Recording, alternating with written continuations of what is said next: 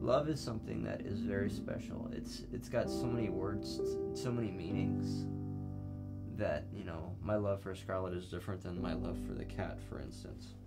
You don't even love the cat. You hate the cat.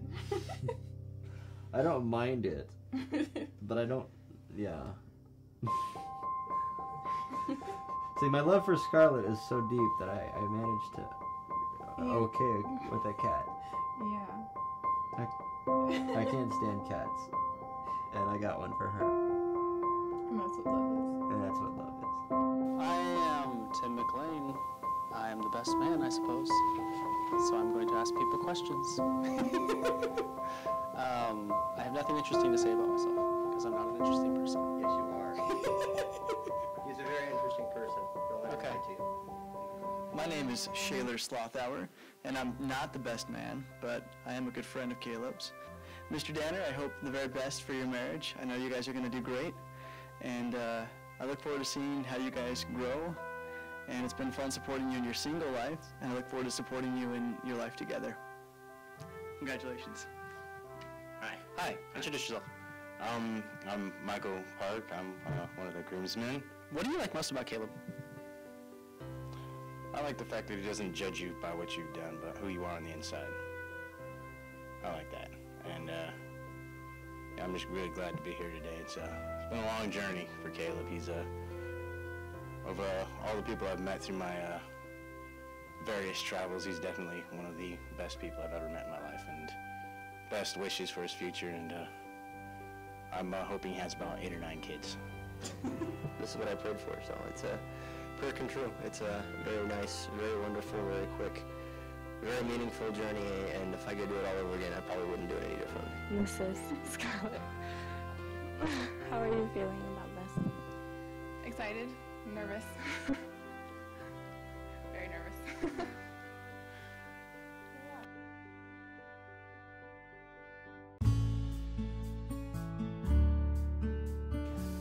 The qualities that I like most about Caleb are probably, well, his honesty.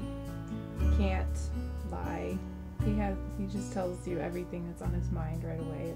It's kind of nice, but he's also, I don't know, he's really personable and friendly, which I like. I love that she's honest. She's very truthful. She's herself all the time. Even if it takes a little bit of work to get answers out of her, that's just who she is.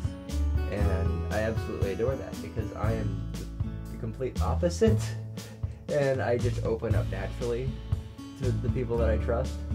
And it takes her a lot more, and I still don't know everything about her. She is a present that just keeps unwrapping.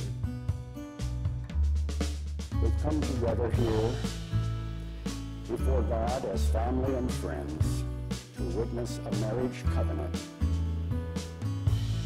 which Caleb and Scarlett will enter by exchanging vows to each other. So in this public commitment, a man and a woman enter a covenant which involves their total being, body, soul, and spirit. It is a relationship of love that is holy, in which there should be sensitivity to each other, helpfulness, and spiritual support. Caleb, will you take Scarlett's hand and repeat your vow? I, Caleb, receive you, Scarlett, as my wife. By God's grace, I look forward to spending the rest of my life with you and sharing with you all that God has for us. Scarlett, today I give you my heart and my life. I vow to be true to you in sickness and in health, for better or for worse. I purpose to be a faithful husband with God's help. I commit myself to you without separating us. Scarlett, will you take Caleb's hand now and repeat your vows?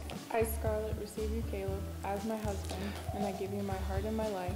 By God's help, I vow to be a loving wife and to be true to you, no matter what happens, till death separates us. The 2 outside candles were lighted to represent the lives of Caleb and Scarlett. So as you each now take the candle, which represents your life, and light the center candle, you're illustrating what Jesus spoke of when he said, for this reason a man will leave his father and mother and be united to his wife, and the two will become one flesh. So for as much as Caleb and Scarlett have committed themselves together in holy wedlock and have exchanged vows to each other, by the authority that is committed to me by the church and recognized by the state of Idaho, I pronounce them husband and wife, and therefore what God has joined together, let man not separate. Caleb, you may kiss your bride.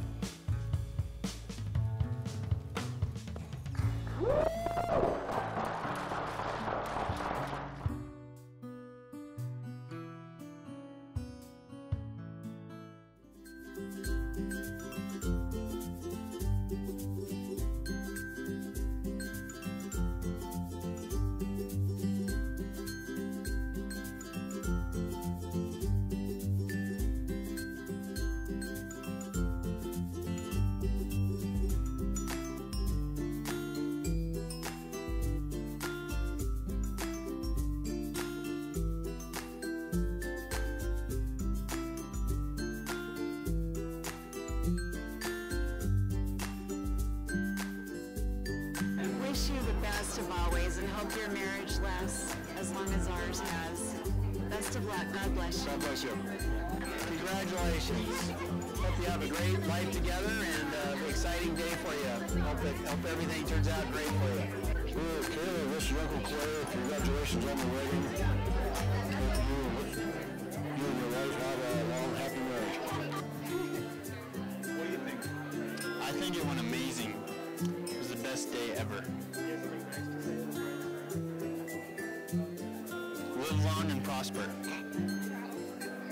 Well, congratulations. I'm glad you made it, and I'm sure you'll have lots of anniversaries. I hope you guys have a wonderful adventure together through the rest of your guys' lives. I'd just like to say that I hope that they have a happy life together full of God's glory and grace. The most important thing I can tell you guys is times are going to get tough. And when they get tough, remember your vows. And you'll make it. Congratulations to the bride and groom. Our wish for you is that you remain friends for the rest of your lives. That's the most important thing. Above all, treat each other like best friends and enjoy it. Congratulations to both of you, and I love you both so much. And I appreciate both of you to the utmost and enjoy your wonderful life together. Mom. I love you guys too. Dad. Congratulations. We're real proud of you. Yeah. Everything went very well, and I pray they have a blessed years and years to come. Congratulations, it was beautiful. Absolute delight to be a part of it. Thanks for letting me.